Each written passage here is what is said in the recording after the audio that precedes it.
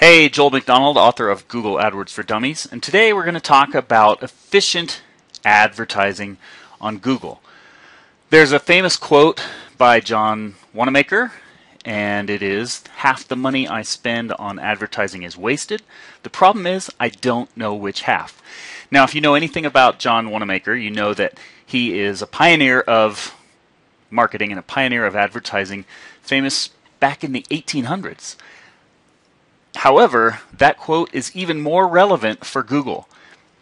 90% of the accounts I help people out with, they're wasting money. The problem is they don't know where they're wasting it. So today we're going to talk a little bit about that and show you some examples.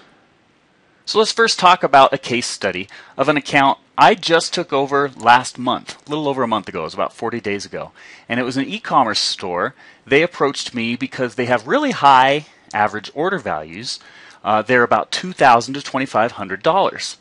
However, they were only making about 5 sales per month with Google, mostly because they were spending all they could afford to spend in their online advertising budget, and 5 sales was about the best they had done. The problem is they were wasting a lot of their advertising dollars. And unlike a lot of other advertising channels, with Google, it's really, really easy to see where you're wasting money and where you're not. So let's take a further look into this case study. So in the 30 days prior to me taking over their account, they were spending $10,449. They had 72,000 clicks. They had made 6 sales that month, and their cost per sale was about $1,500.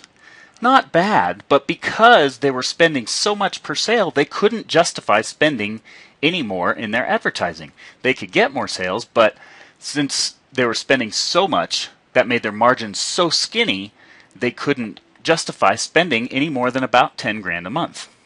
So the first thing I did was look at all of the channels that they were advertising on, and I told them that about 75% of the traffic they were generating was wasted traffic, and it wasn't worth spending money on. So the results of that were that we had spent $7,000 in the first month after I took over. We reduced the clicks to about 18,000. Now at first they were really worried about that because their traffic had plummeted. But as you can see, we saw almost immediately that within the first week, we had as many sales as they had the entire prior month because we were spending money on the right traffic that is a lot more likely to convert. And the result of that overall was that we reduced their cost per sale to about $150.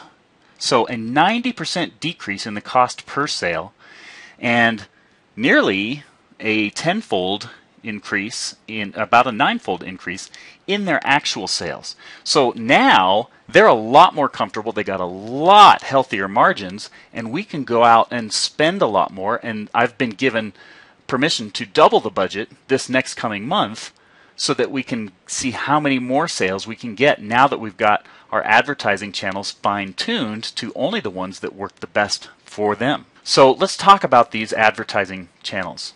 And just for visual demonstration, here is a visual graph of what happened. So as you can see, in the 30 days prior to me taking over, the blue line here is all of the clicks that they were generating on a daily basis. And these 1, 2, 3, 4, 5, 6 spikes were the sales that they had generated. The first thing I did as soon as I took over was look at all of the advertising channels that they were using that weren't working, and we cut those out. So we immediately cut that traffic way, way down. But on a daily basis, we could see spikes in conversions. We got a lot more conversions on a daily basis. So with time, we'll start to see more of these orange spikes, which represent sales. We'll probably start to see more traffic because we now know what traffic is working. We can start to increase budgets for that traffic, and then, of course, see an increase in sales as well. But the key here is taking advantage of Google's very accurate tracking tools and knowing which channels are working and which ones aren't. So let's talk about that.